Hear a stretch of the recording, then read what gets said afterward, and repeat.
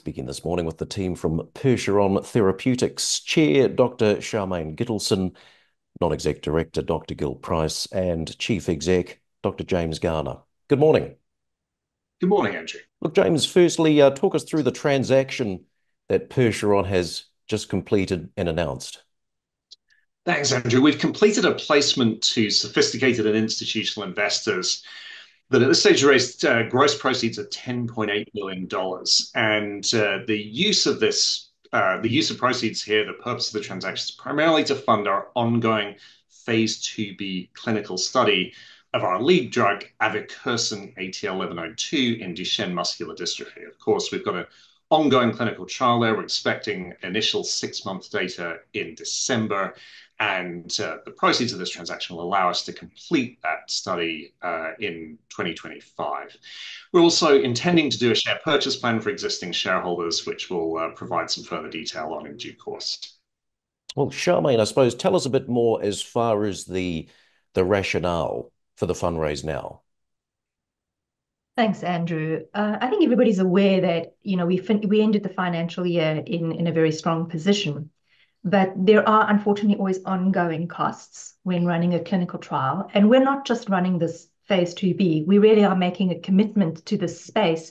Would like to, if possible, get this under an FDA IND and get it to market as soon as possible, which means that there's even more costs than just running the trial. And we alluded to that we want to do more work on the manufacturing. We want to keep these boys on drug for as long as possible.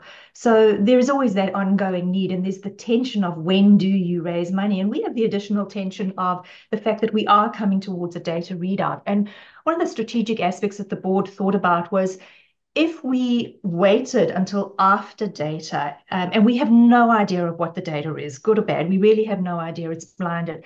But if we waited until after data, that the market might be expecting a raise at that time, and that may hold back the share price at that time. And we really didn't want to be in that type of situation.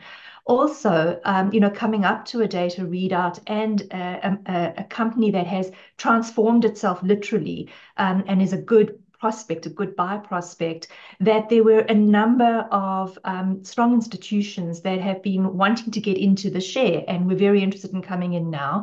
And so we felt that it was to our benefit and to the benefit of the company and as a whole to move into a placement now and give them the opportunity to come in now. So that's really why we did it now. Well, Gil, I suppose the obvious question, does this reflect any change as far as your partnering strategy? Thanks for the question, Andrew. Quite the contrary.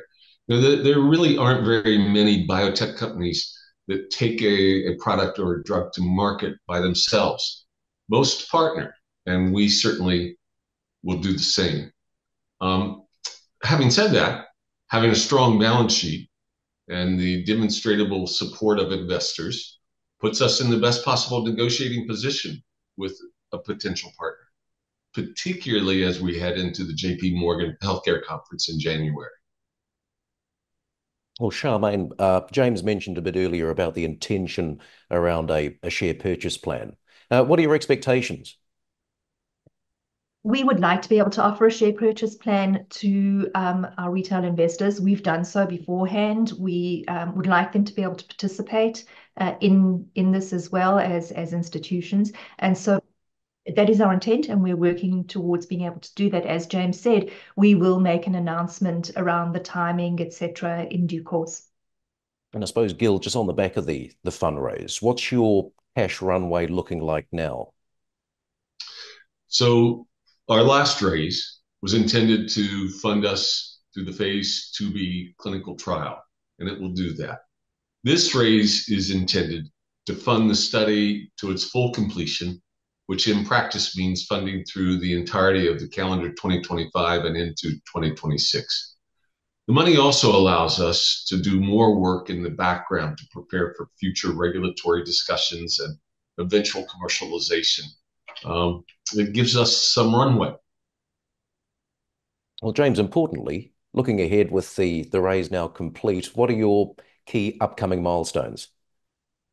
Well, Andrew, look, financing transactions always capture everybody's attention briefly when they occur, but really the big news for us is our December data readout. That's going to be initial 6-month data for avicursen and Duchenne, and this is really a major inflection point for the company. And of course, it's not the only inflection point, because we also have 12-month data from the study, which we're seeing in the middle of next year. So we do have at least several bites of the cherry from this study alone. And then, of course, in the background, as we've discussed before, we are out there, as Gil's noted, trying to partner the drug with a larger company. And I think with that 6-month data in hand, with the trial now fully financed, and with this, with this very sort of strong balance sheet behind us, I think we're in a great position to have those discussions as well. So with this, with the financing needs now answered, we get to focus again on the drug development, data in December, more data next year, and in the background, a really, really redoubled effort on the partnering front. James, Charmaine, Gil, good to speak. Thanks for your time.